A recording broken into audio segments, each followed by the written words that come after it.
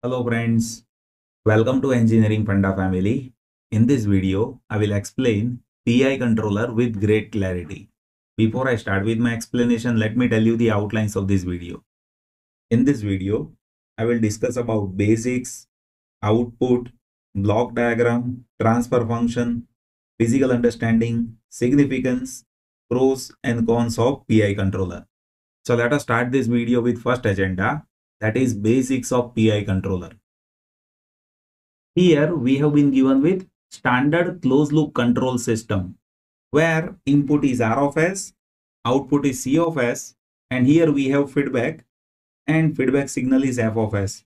This adder is generating error signal E of S. This error signal is R of S minus F of S. And this error signal that we give it to controller, and controller is generating controlled signal, that is M of S. And this controlled signal that we give it to plant or system. Here our controller is PI controller. PI controller is a combination of proportional and integral controller. Now I will derive transfer function of PI controller. We will be connecting PI controller over here in standard second order system. So first of all, let me derive transfer function of PI controller. PI controller is a combination of proportional and integral controller. So here input to PI controller is error signal and output of PI controller is controlled signal. You can observe with controller input is error signal and output is controlled signal. In case of PI controller, here we have proportional and integral controller. So input is given to proportional and integral controller. Output of proportional and integral controller that is added over here and that is generating controlled signal over here. So output of PI controller is given by M of T and that is algebraic sum of proportional and integral controller. Proportional controller output is Kp into E of T and integral controller output is Ki into integration of Et dt. So that is what output of PI controller, right? Here we have output in time domain. Usually we do analysis in frequency domain, and to get transfer function, we need to convert this in frequency domain by applying Laplace transform. If we apply Laplace transform, then this M of T, now that will be M of S, that is my output in frequency domain. Here constant is Kp into E of T. Now that will be E of S in Laplace domain. Plus here we have Ki and integration Et dt is there. Always remember integration that will be 1 by S into function. So here single integration that is E of S divided by S. So here we have output in frequency domain, you can observe. Now we need transfer function. Transfer function means output divided by input. So here output is M of S and input is E of S, right? So M of S divided by E of S will be Kp plus Ki divided by S. So this is transfer function of PI controller. Now I'll explain you physical understanding of PI controller. In physical understanding, I will explain output waveforms of PI controller. See, in PI controller, output is controlled signal. That is a combination of output due to proportional controller and output due to integral controller. So here controlled signal, that is our output of PI controller. That will be algebraic sum due to proportional controller output and due to integral controller output. So here let us consider our input to PI controller, that is this. That is our error signal. Then what will be output of proportional controller? Output of proportional controller is simply constant into input. If I say my constant is Kp, that is 1.2, then output will be this input into 1.2. So that will be appearing somewhat like this. So shape of output that will be as it is. with respect to input. Only constant is getting multiplied with input, right? Now let me explain output of integral controller output.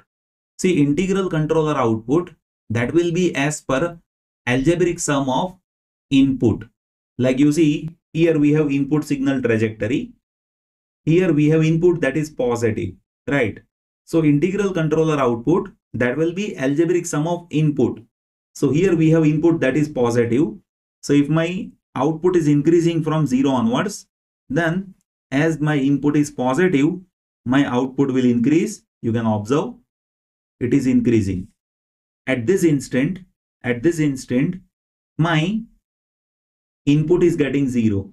So my output, that will be over here and that will be horizontal, right? Now my input is getting negative over here. So my output will decrease over here. So in integral output, you will be observing output that is algebraic sum of input with respect to time, right? So that is how proportional integral outputs are there. And we in PI controller, output will be algebraic sum of both of these controllers, right? As I have shown it over here in this block. Now I'll explain you significance of PI controller. PI controller is a combination of proportional and integral controller. PI controller eliminates steady state error, and that is happening due to inclusion of integral controller inside PI controller. PI controller offers better stability compared to only integral controller. See, with integral controller, we add one pole, because of which we are having lower stability. But with PI controller, we have better stability compared to only integral controller. PI controller is having improved damping compared to only P and PD controller, means proportional derivative controller. PI controller is having lower peak overshoot, and that is happening because of inclusion of integral controller.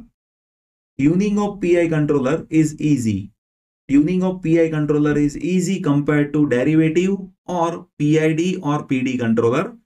That tuning can be done using Ziegler-Nichols tuning or manual tuning.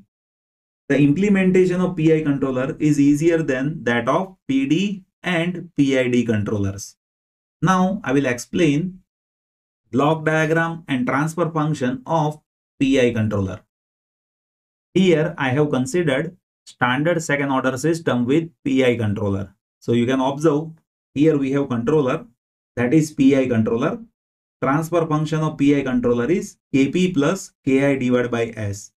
Here we have standard second order system. Standard second order system transfer function is omega n square divided by S into S plus 2 zeta omega n. Here omega n, that is natural resonance frequency, and zeta is damping constant. Here we are dealing with to identify transfer function. We have unity negative feedback, you can observe. So transfer function is G of S divided by 1 plus GS HS.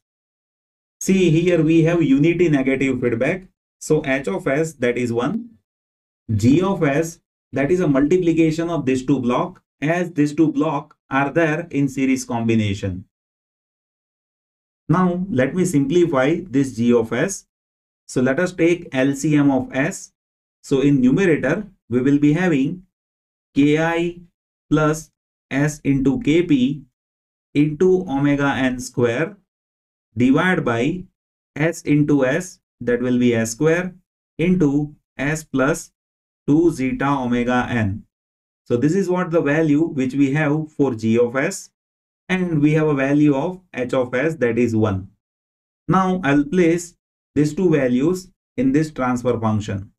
Now to simplify this transfer function, let us take LCM of this denominator, that is S square into S plus 2 zeta omega n, that we will multiply with 1. So that will get cancelled from numerator and denominator. Now let me simplify this denominator in terms of polynomial order. Here we have S square into S, so that will be S cube.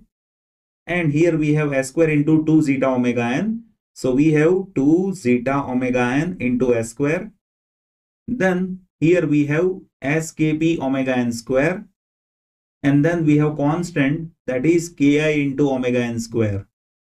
So this is our transfer function for standard second order system with PI controller. Now I will discuss about advantages and disadvantages of PI controller. See, PI controller is having improved damping, that is having lower overshoot, and it is having zero offset, or one can say zero steady state error. Here we have zero steady state error due to integral controller inclusion inside PI controller. And because of zero steady state error, here we have improved accuracy. If you talk about disadvantages, then here PI controller that is having slower response, because of which here we have increased rise time, and here this PI controller that is not effective in oscillatory systems, that one should know.